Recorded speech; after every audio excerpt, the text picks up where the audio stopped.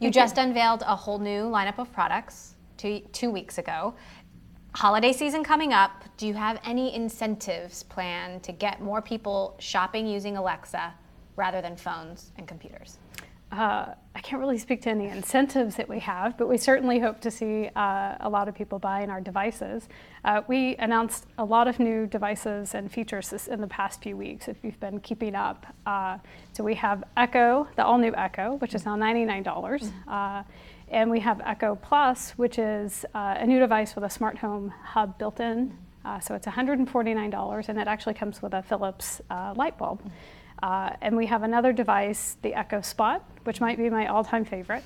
Why? It's a small device with a 2.5-inch screen. And so it's sort of all the things you love about Echo Show, having this glanceable information, but in a smaller, more compact form factor. What kind of problems does the screen solve? It gives, it's still very much a voice-forward interaction. We think a lot about voice and voice interaction in a hands-free scenario. And that's still very important to us when we design devices with a screen. But the screen actually gives you the ability to, in some ways, say less back to a customer. So Alexa can be more terse, and you can provide additional information on the screen. It can also just provide complementary information. So when I asked for the weather today, it told me the weather, but then it showed me a 7-day forecast, which is much better than having Alexa read out the 7-day forecast when I just asked for the weather today. What are the best scenarios that you see for people to shop via voice?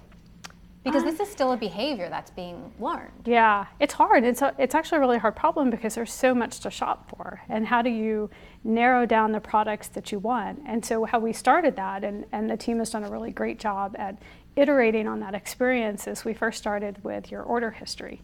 And it's Prime enabled, Prime sort of items, so that there's a higher likelihood that it's a product that you've purchased before. And really the work is on us to provide you back with 1, maybe 2 items that you want to purchase versus giving you a full page of search results. Music is the #1 use case right now. If people aren't shopping, is that a problem for Alexa? Does that change the direction of the future of the device? No, and for us, we look at a bunch of different services that are provided on the device. We have our Amazon Music Unlimited. We have Smart Home, which is a big category for us. You mentioned music as a high use case, but Smart Home is actually growing significantly. So customers are finding it delightful to be able to control their home, and then they're buying more smart home devices on Amazon. And so that's not necessarily through Alexa, but it's part of the overall experience. So what are the challenges that still remain to get more people to do this? What are the challenges that you are most focused on? I am most focused on trying to reduce friction for customers and drive towards what we call our customer experience North Star. And really the idea there is that Alexa is more human-like. So it's conversational. We can shorten the path from where the customer's starting and where they want to be with less and less work on their part.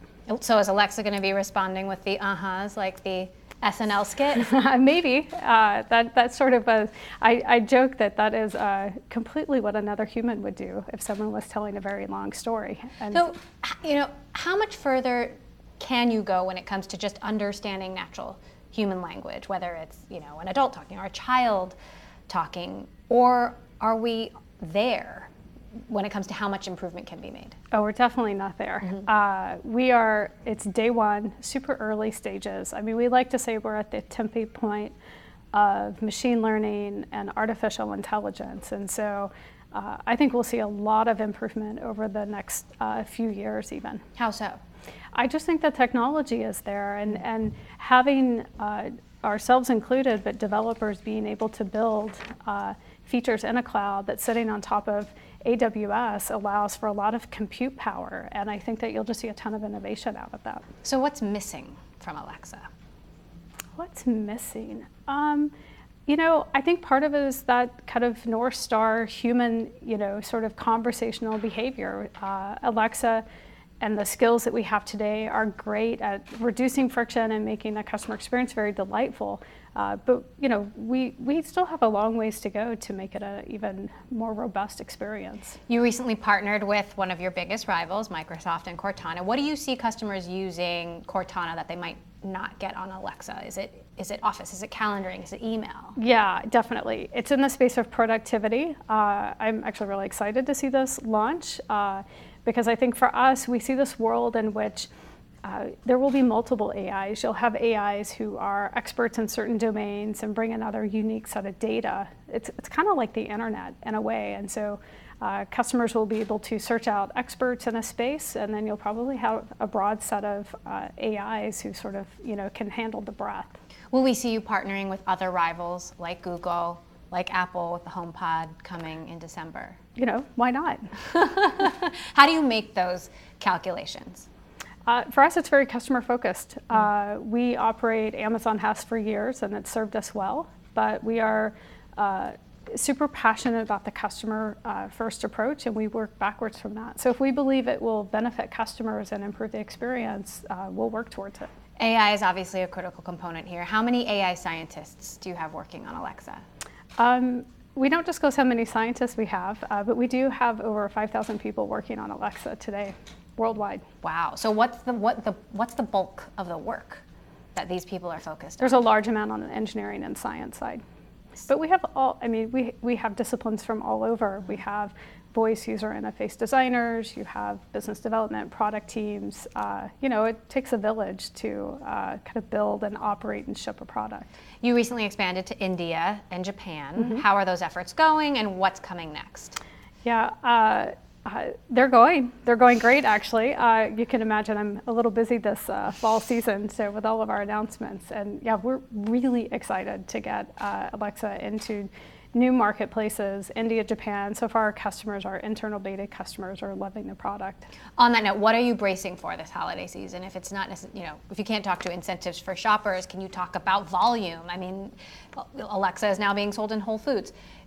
What are you expecting when it comes to holiday shopping, people wanting to give this as a gift this holiday season?